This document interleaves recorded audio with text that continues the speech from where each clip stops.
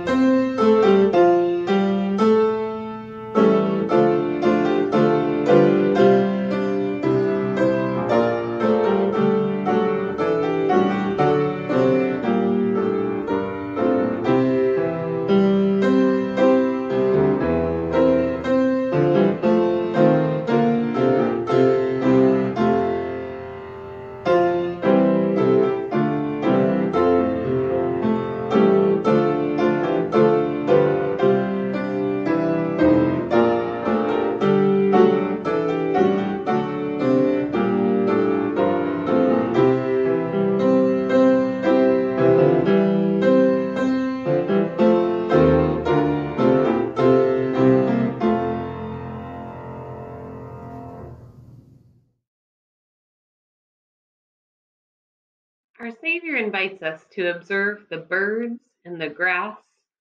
The birds do not sow or harvest, but God feeds them. The grass do not spin or sew thread, but they are clothed in beautiful flowers. Are we not of more importance than the birds and the grass? And yet we doubt God's faithfulness, living in anxiety and hesitant to do God's work. Let us confess the ways we have sinned against God and our neighbor. Let us pray. Loving God, we confess the ways in which we look upon your good world of plenty and only see scarcity. We fail to recognize your grace in our lives and world, living with fear and not gratitude, and believing there is not enough. We hoard for ourselves, are slow to share with others, and hesitate to work for justice. Forgive our lack of faith in you. Open our eyes to the blessings of this life and world, and may we who are awakened to your blessings go forth to be a blessing to the world through Jesus Christ, our Savior. Amen. Hear the good news. The Lord is merciful and gracious, slow to anger, and abounding in steadfast love. God does not repay us according to our sins. As high as the heavens are above the earth, so great is God's steadfast love. As far as the east is from the west, so far God removes our sins from us. As far as a father has compassion for his children, so the Lord's compassion embraces us. Know that you are forgiven and be at peace. Amen. Hi everybody, I have a quick question for you.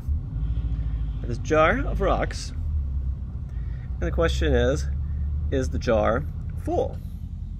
Certainly looks like it. How could I possibly get anything more into this jar full of rocks? But actually I think we're not quite there. Here I've got some sand.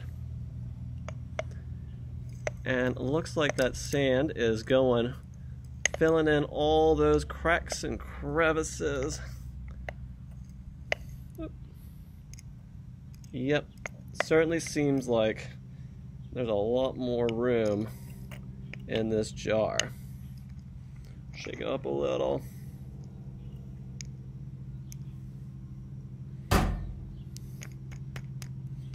Yep, I guess we're pretty full now. No, we're not quite there. Got a glass of water.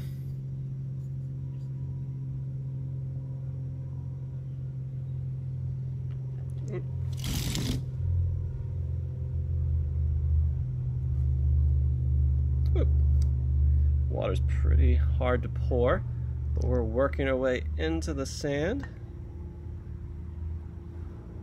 Yep, and we're able to fill this jar up full of water. Now, what do we learn from this? One is that sometimes we think that we've filled up something, but there's really a lot more space that can be going in.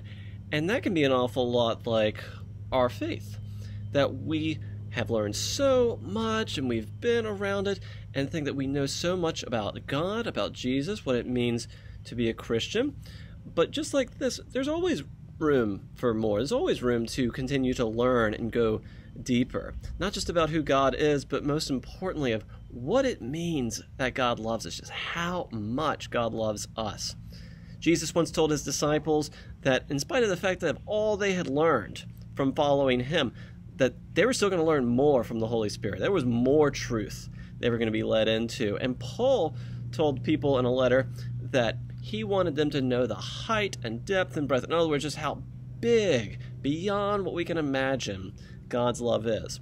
So, as we continue to learn more about who God and Jesus is and who we are as followers of Jesus, and most importantly, that we are loved by God, no matter what, that there is always room to learn more about what that means for us and our life. So, let us pray. Dear God, Thank you for your love, which is so much bigger than we can imagine. And help us as we continue to learn what it means to be loved by you and what it means to love others as you have loved us through Jesus. Amen.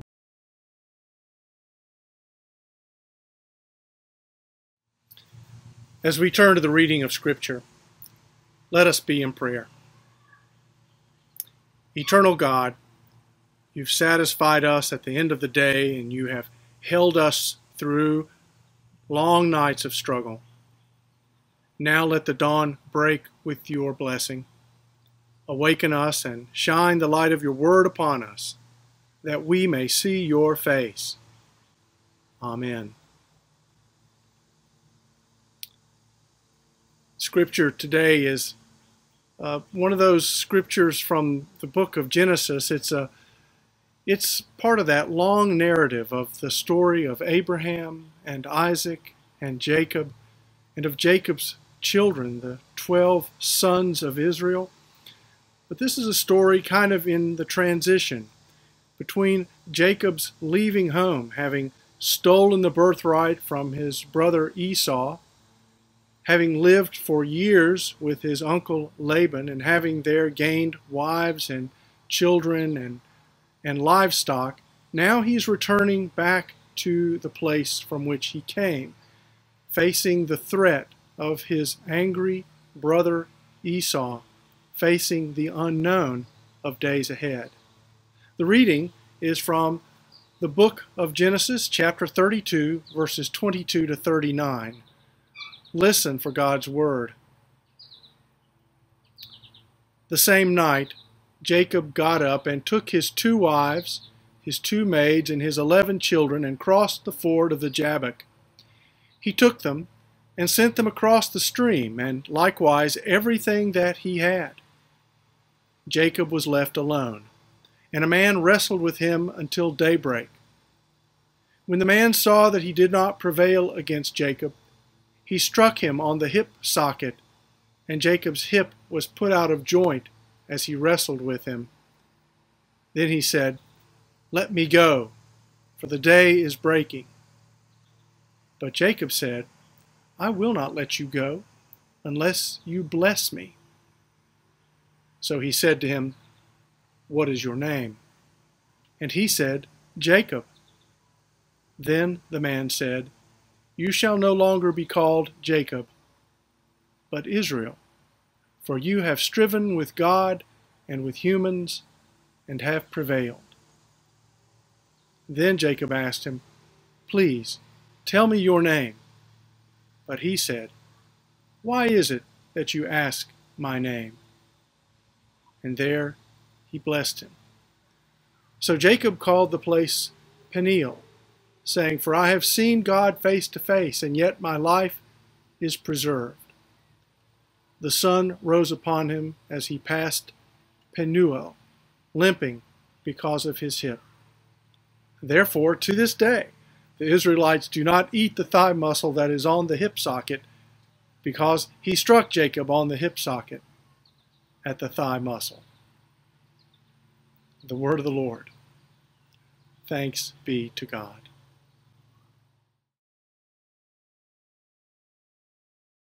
I was at the grocery store, and having waited behind the yellow line and then having been invited forward to load my grocery cart contents onto the conveyor belt, the mask-wearing cashier behind the plexiglass screen spoke up.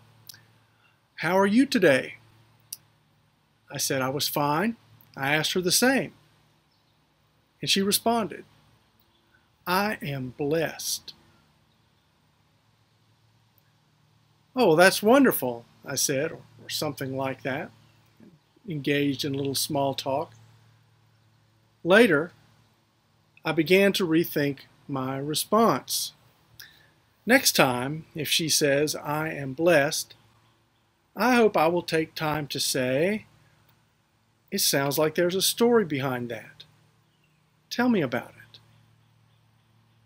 It would be a testimony to hear how this person has come in her life, a black woman in this time, an essential worker behind safety precautions during a pandemic, to state how it is that she sees herself as blessed. Because really, this woman stated what is common to all who interpret our lives in the light of Scripture. Abraham and Sarah, the forebears of the faith, they're promised blessing by God and promised that from them would come a people who would be a blessing.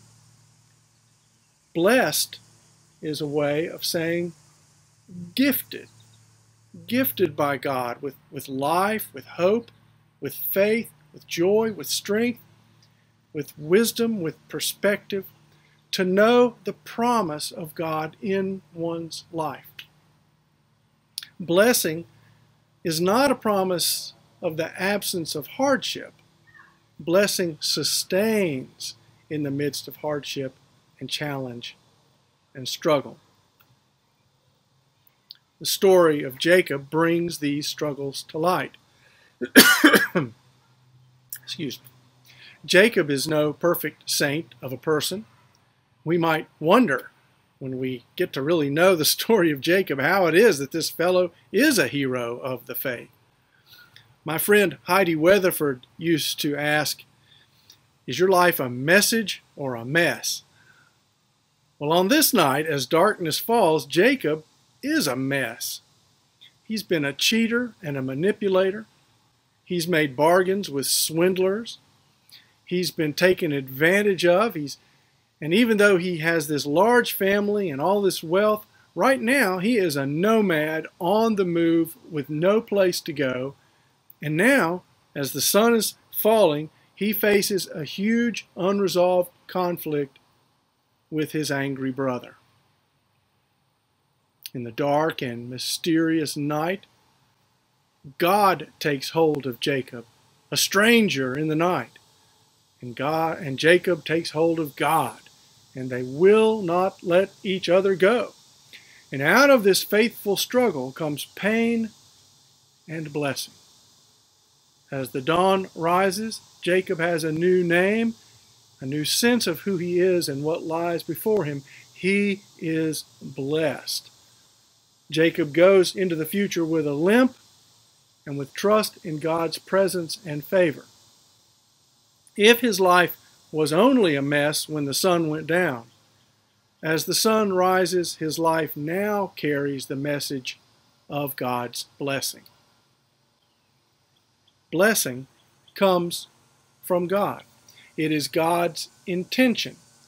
And blessing may perhaps be more real through struggle and challenge.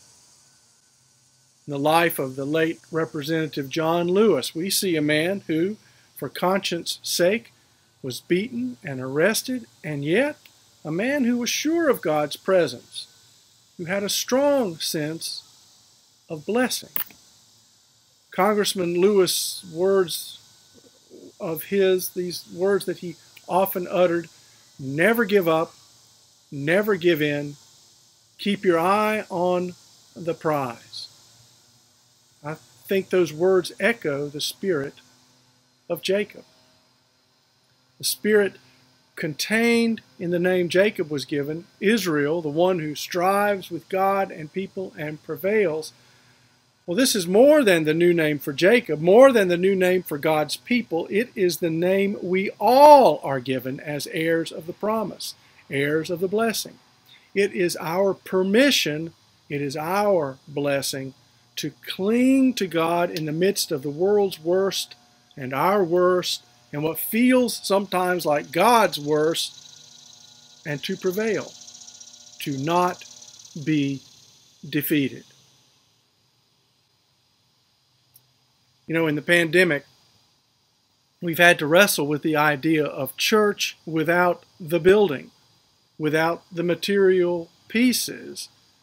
And we've had to determine that the blessing is the reality that we hold in common, the reality of the presence of God and the eternal words of Scripture the reality of each other and our mission in the world. God will permit us to wrestle with matters of race and justice and pay attention to the use of power differently, since we are in relative isolation, since we are being church apart from the building. Maybe we will be moved from mess to message, holding on to what we wrestle with until, by God's grace, it blesses us.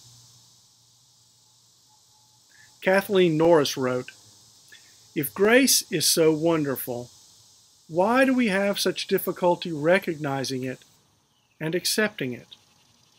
Maybe it's because grace is not gentle or made to order.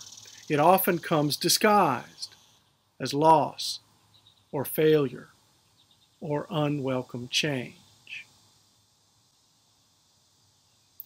Like blessing. That comes, as we often say, a blessing in disguise. Within the wrestling with loss and failure and unwelcome change. Our sense of blessing often is built upon the rubble of something that went before. That's true of Jacob, where in the story that we had today, that river Jabbok is like a border between his past and his future. His sense of God's power and God's presence and God's favor. In a book in the church library, Faithful Families, Creating Sacred Moments at Home by Tracy Smith, we find there Tracy Smith has written creative ceremonies to use at home to acknowledge transition and to lift up the blessing that may be concealed within it. There are a number in there. Everything from, when someone's getting ready to leave home to go to college, or when someone is moving into a nursing home. The one that touches me is a family ceremony to mark a divorce. Because in this ceremony, lovingly and creatively, the family acknowledges that as the family changes, God's love for the family never changes. It's an echo of Jacob, holding on to God, trusting that God holds on to him, that God holds on to you. And in that blessing, be strengthened for the hidden blessings concealed in the moment and in the days to come.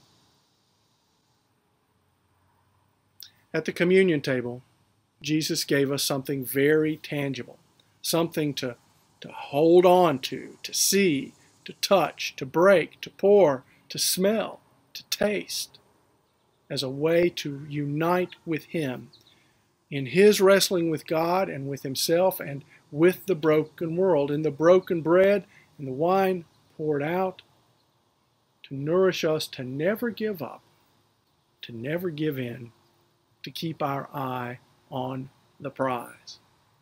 The silver cord of blessing that runs through the world and through our lives and the life of the church. God's message of hope that no mess can overcome. So that in the midst of our days, when we wonder about ourselves and all things, we may answer with confidence and joy, I am blessed. Amen.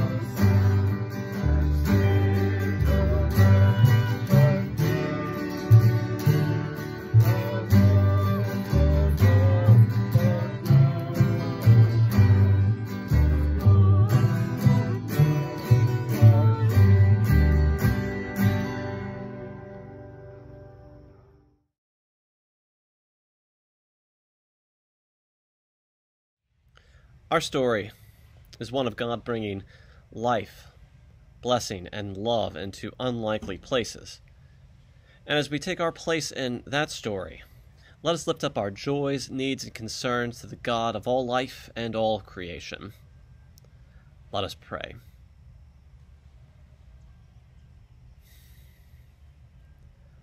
Loving God, with a word you called light out of darkness and creation out of nothing. May we who depend upon your goodness place our faith and trust in you. Reassure us that in all things you are with us, and by your grace open our eyes, hearts, and minds to the promise that all we need is here.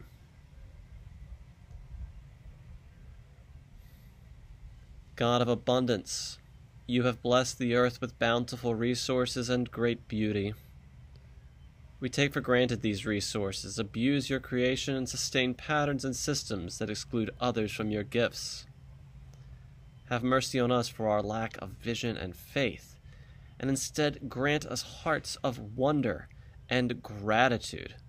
Free us from the anxiety of scarcity, that we may freely share and freely be a blessing to those who are vulnerable in our midst.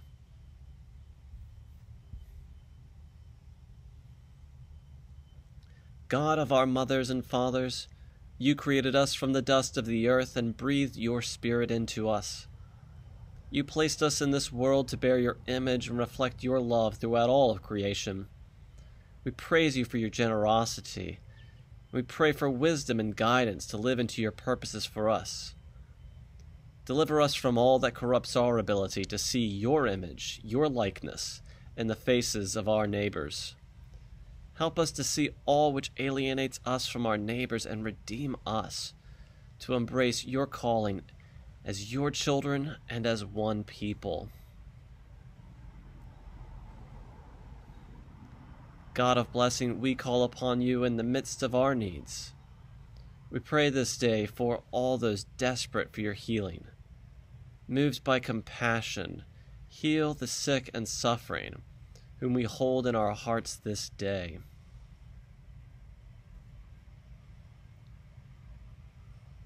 Father of our Lord Jesus Christ, you promise us the coming of your kingdom, where your will shall be done on earth as it is in heaven.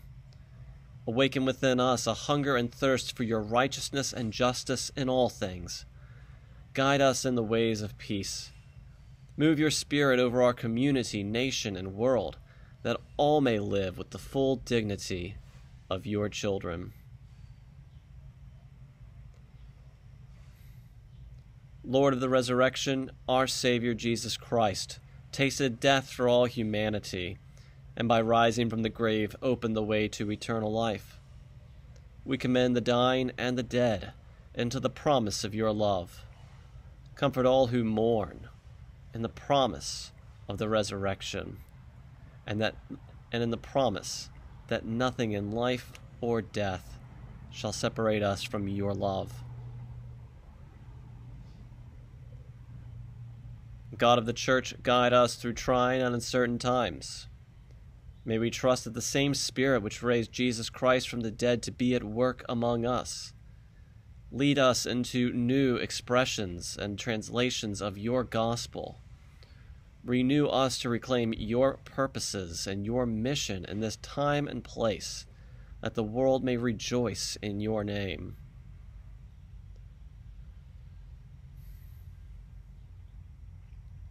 We pray all of these things in the name of the one who has revealed your truth and your grace completely among us, Jesus Christ our Lord. Amen.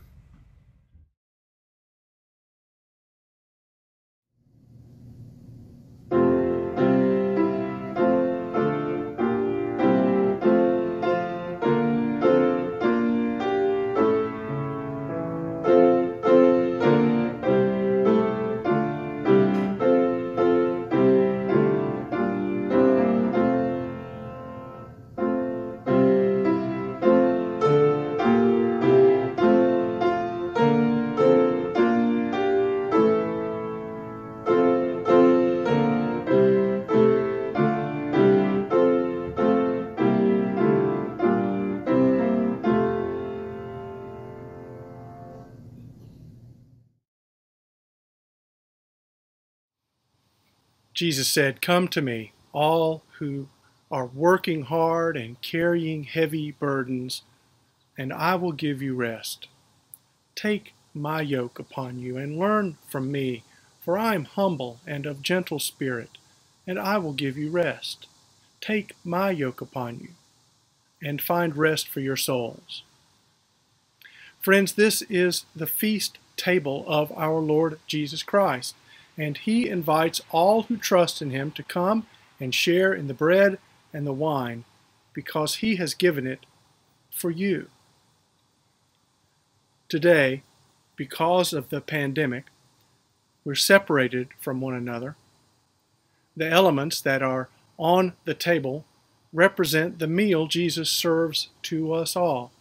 Wherever you are, and with whatever elements you have, or even if you have no elements, Jesus is the host who welcomes and serves so that you may be nourished by him in your hearts by faith.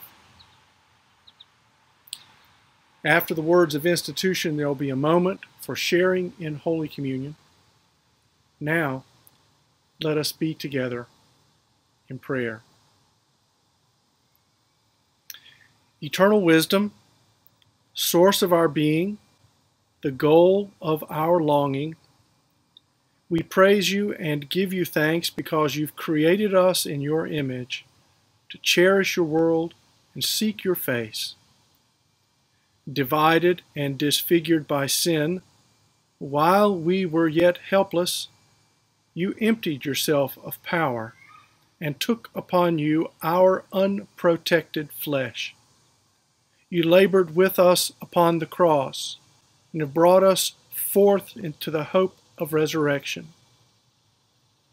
Therefore, with the woman who gave you birth, the women who befriended you and fed you, who argued with you and touched you, the woman who anointed you for death, the women who met you risen from the dead, with all your lovers throughout the ages, we praise you. Blessed is our brother Jesus, who before his suffering earnestly desired to eat with his companions the Passover of liberation, who, on the night that he was betrayed, shared this meal with his followers. Therefore, as we eat this bread and drink this cup, we are proclaiming Christ's death until he comes. In the body broken and the blood poured out, we restore to memory and hope the broken and unremembered victims of tyranny and sin, and we long for the bread of tomorrow and the wine of the age to come.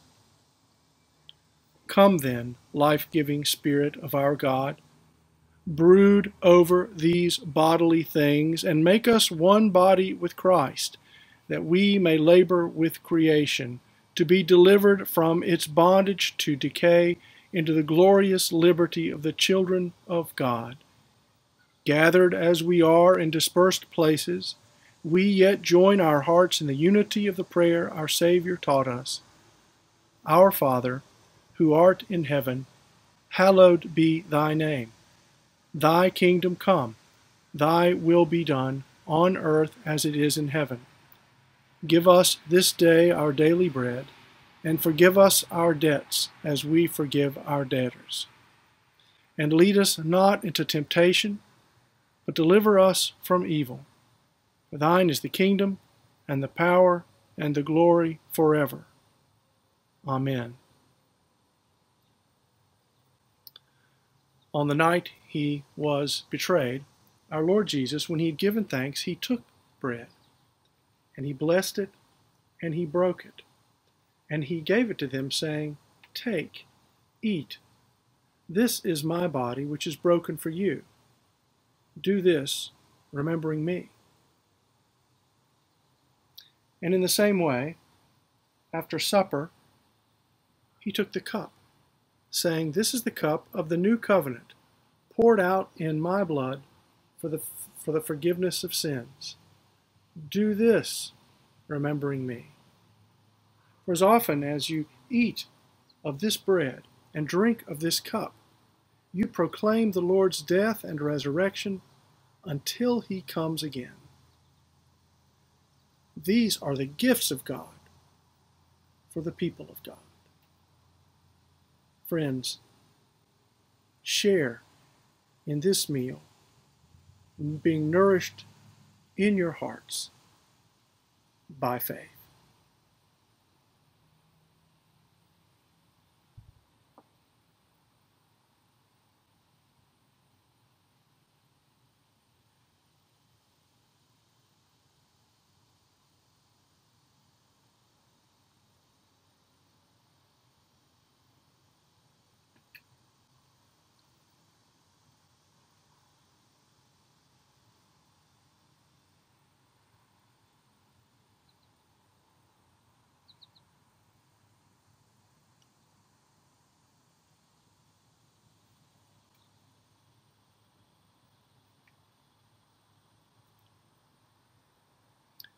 Now would you join with me in the prayer that will appear on your screen?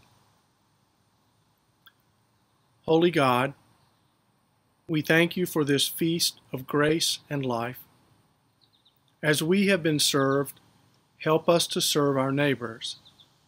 As we have been fed, help us to feed all who are hungry.